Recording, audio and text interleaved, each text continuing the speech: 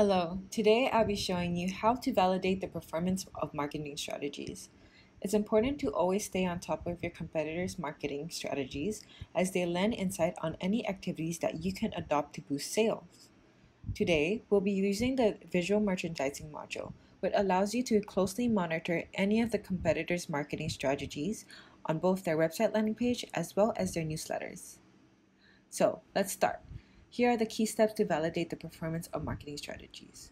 First, we need to access the visual merchandising module and identify the strategies adopted by brands or retailers on their website or newsletters. Here, we have discovered that In Good Company in Singapore has sent a newsletter to its customers, communicating the retailer's National Day promotion in conjunction to Singapore's Independence Day celebration.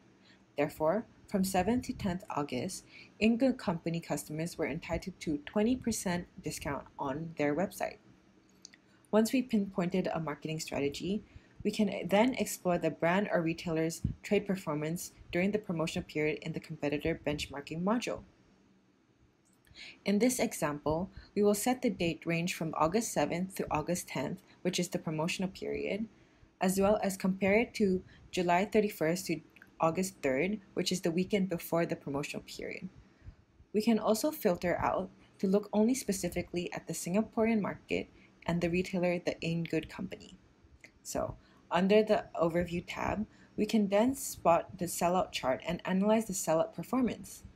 As seen in the chart, we can conclude that In Good's sellout performance during the promotional period exceeded the previous weekend by 37%. A strong performance during a promotional activation signals an effective marketing strategy that was successful in converting sales.